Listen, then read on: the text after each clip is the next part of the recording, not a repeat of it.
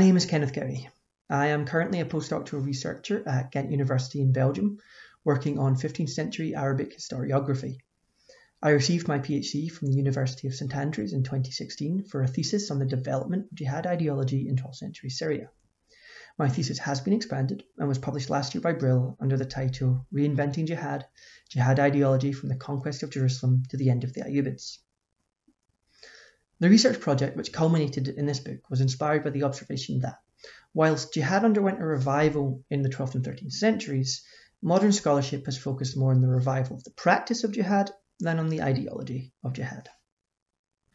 There are two reasons why this is the case. Firstly, there is the meaning of jihad itself. The narrative of the revival of jihad in the 12th and 13th centuries draws heavily on the dominant paradigm for understanding jihad, which is based on the opinions and writings of the scholarly classes and which is usually referred to as the juristic discourse. This discourse presents jihad as an essentially stable idea, which was best encapsulated by Emil Tayyan in the Encyclopedia of Islam. He says, "In law, according to general doctrine and in historical tradition, the jihad consists of military action with the object of the expansion of Islam and, if need be, of its defence." End quote. Taking this understanding as its basis, modern scholarship has generally considered the issue of jihad in the 12th and 13th centuries settled.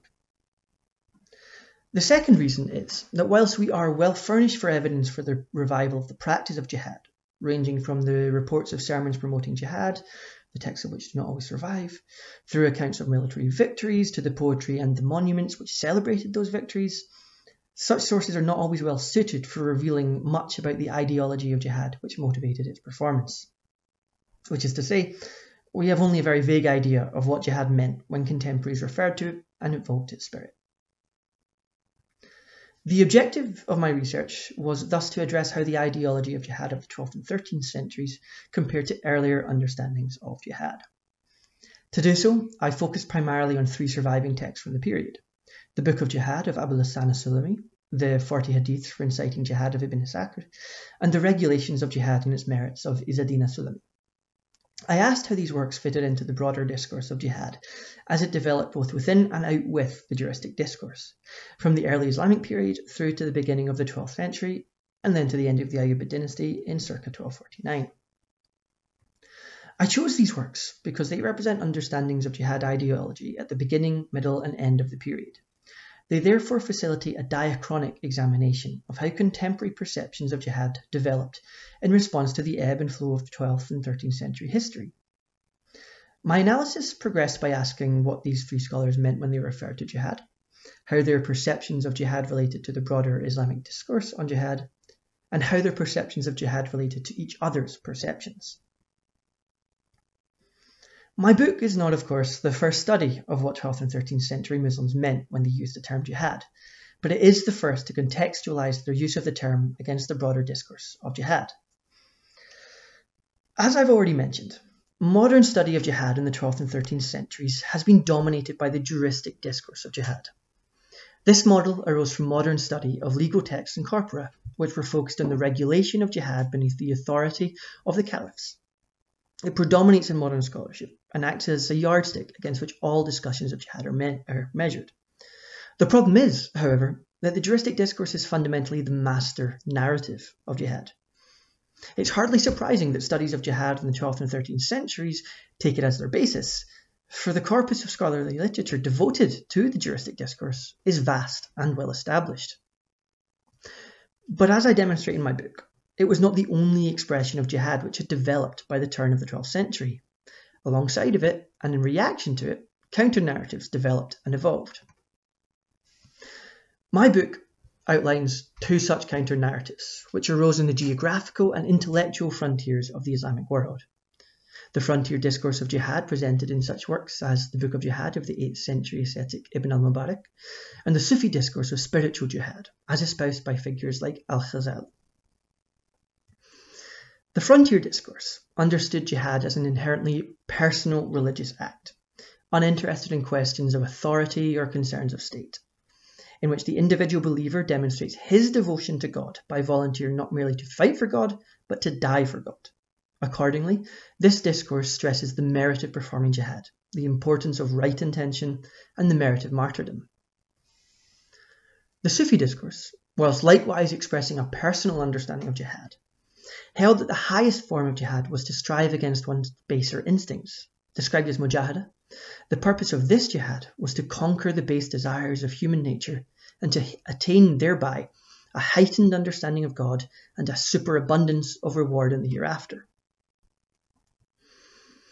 These counter-narratives of jihad were not excised from Islamic thought by the dominance of the juristic discourse, alongside which they coexisted, and I argue that they should not therefore be excised from discussions of jihad in the 12th and 13th centuries.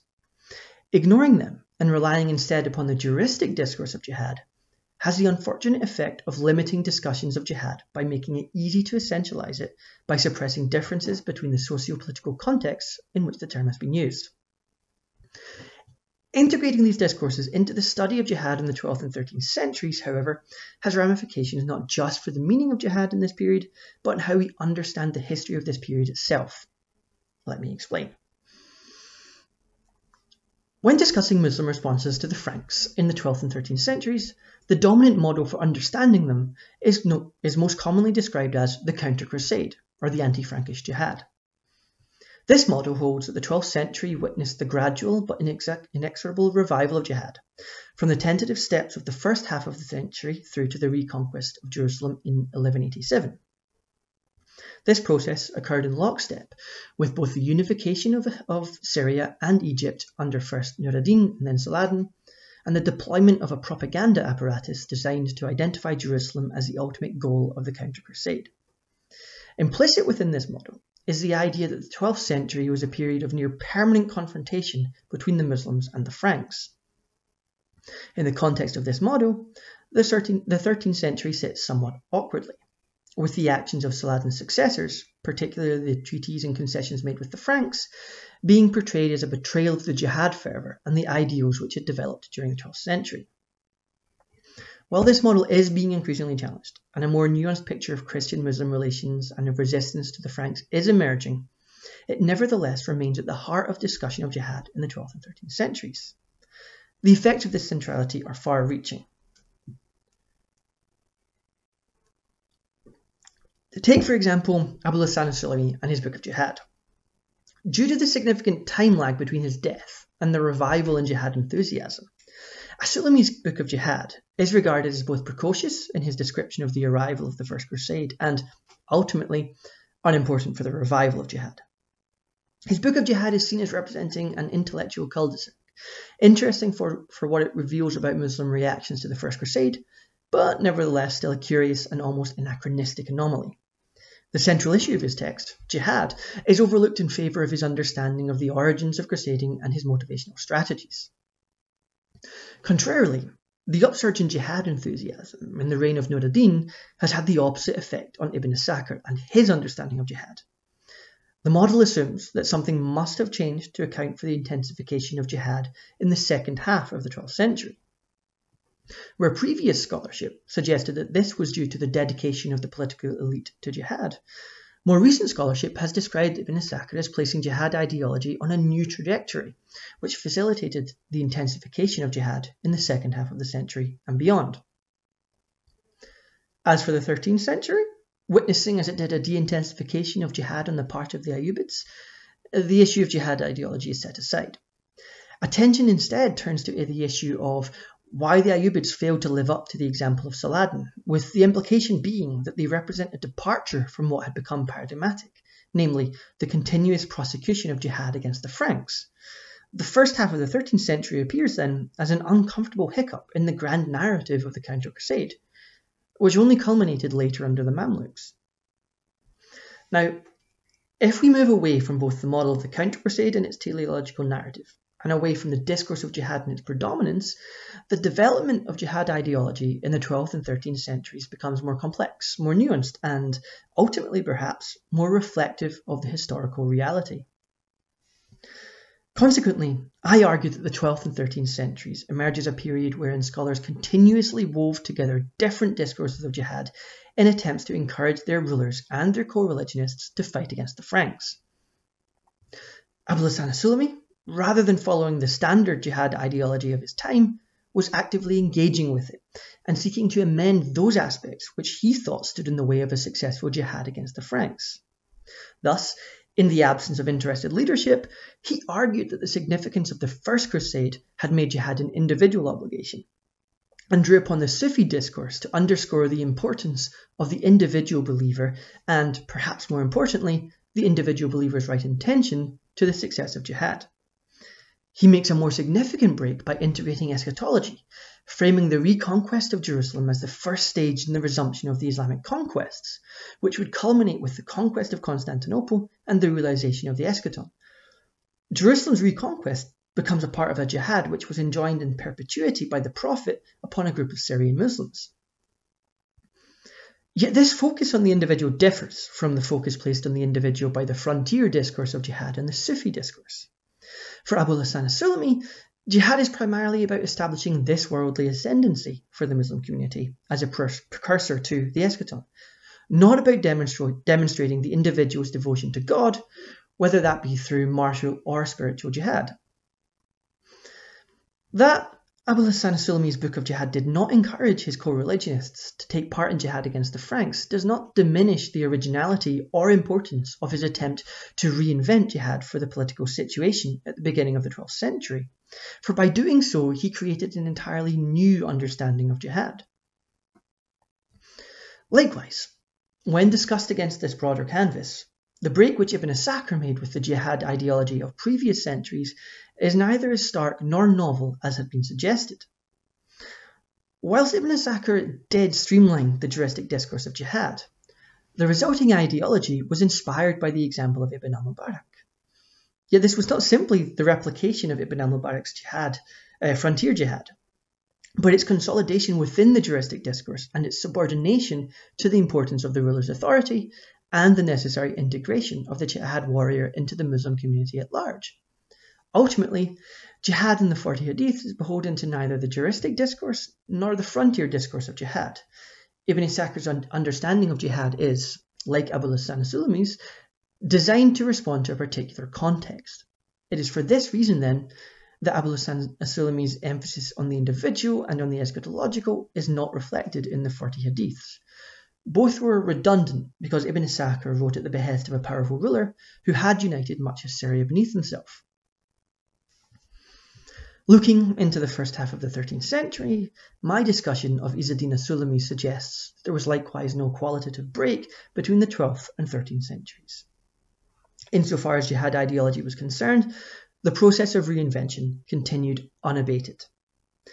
While Ibn ʿAsākir undoubtedly represented a significant voice in subsequent jihad ideology, his understanding of jihad did not become paradigmatic.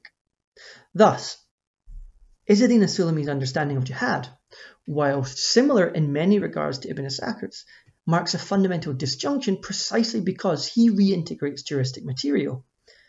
This did not represent a refutation of Ibn ʿAsākir, but rather an alternative approach, which sought to mobilize the potential of the juristic material as a means of criticizing contemporary society's approach to jihad. Similarly, while al-Ḥasan al-Sulamī and Ḥizz ad-Dīn al-Sulamī's understanding of jihad were both rooted in the juristic discourse, they engaged with it differently and generated different understandings of jihad.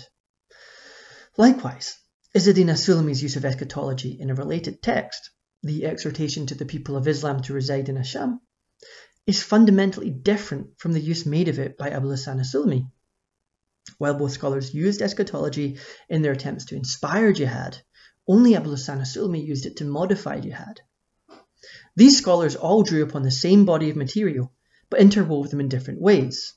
The reinvention of jihad was not an iterative process working towards a new and fundamental jihad ideology, but rather a process of flux and reflux, which was inherently relative to the changing socio-political contexts. Study of jihad ideology in the first half of the 13th century, particularly its increasingly critical bent, recalls the dynamic of the first half of the 12th century, wherein al-Ḥasan al-Sulamī criticized the inaction of rulers and sought to obviate their importance. While Ḥizz ad-Dīn al-Sulamī did not seek to remove the ruler from jihad, it suggests that the difference between the second half of the 12th and the first half of the 13th centuries was not necessarily one of jihad fervour, but rather one of political authority. Muslims engaged with Franks throughout the 12th century, even during periods of jihad. Figures such as Nur-ad-Din and Saladin, like the Ayyūbids who came after, both made alliances and treaties with the ostensible enemy. In this context, then, the realpolitik of the first half of the 13th century, rather than being an aberration, had more in common with the first half of the 12th century. It is the second half of the 12th century wherein Nur-ad-Din and Saladin were able to exert and maintain personal control, which sits uneasily within the broader socio-political context. My book is significant, therefore, not simply because it provides a more nuanced reading of jihad ideology in the 12th and 13th centuries, but for how it changes our understanding of the history of the period by further questioning the validity of the model of the counter-crusade. Contextualizing the works of Abu al-Hasan al-Sulamī, Ibn ʿAsākir, and Izz ad-Dīn al-Sulamī within a broader discourse of jihad indicates that whilst the basic parameters of the model of the counter-crusade remain unchallenged for the practice of jihad in the 12th and 13th centuries, they are inadequate in the context of the ideology of jihad. The practice of jihad did increase over the course of the 12th century before declining in the first half of the 13th, but detailed study of the works of these three scholars highlights how important it is to disengage the political dimension of the revival of jihad from its ideological dimensions. The overwhelming weight of the former necessarily distorts our understanding of the latter. These works indicate that there is no delay between the arrival of the Franks and attempts to modify jihad ideology, and that this urge to modify jihad was continuous and reflexive. The 12th and 13th centuries were not merely a period of the revival of jihad, but a period of the reinvention of jihad.